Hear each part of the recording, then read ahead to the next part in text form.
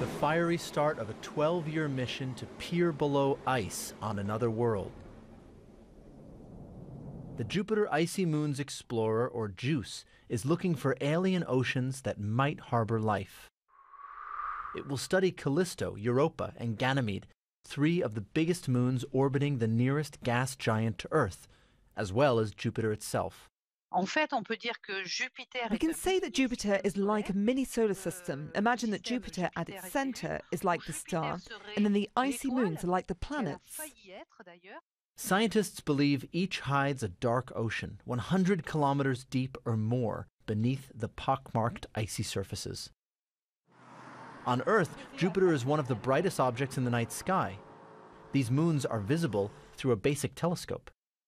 But it's 600 million to 1 billion kilometers away from Earth, and getting there without relying on its own fuel means JUICE needs the gravitational pull of several planets, including our own, to pick up enough speed. After leaving Earth, it's planned that JUICE will make one orbit around the Sun and then return a few months later to use the gravity of both Earth and the Moon to gain more speed. Venus will give it a push in August 2025 before it again passes Earth in 2026 and 2029. It'll then travel at top speed toward Jupiter. That'll catch it in 2031.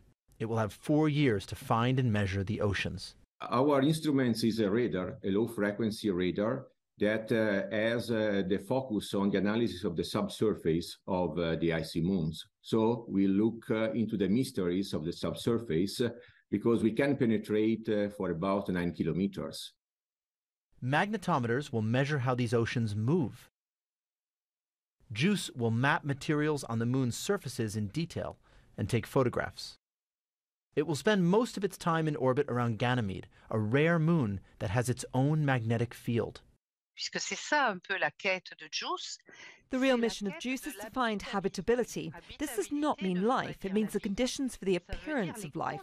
But that would be a huge step. The pioneering mission is due to end in July 2035. By then, JUICE will be withered by Jupiter's harsh radiation and crash into Ganymede. Mission accomplished. Colin Baker, Al Jazeera.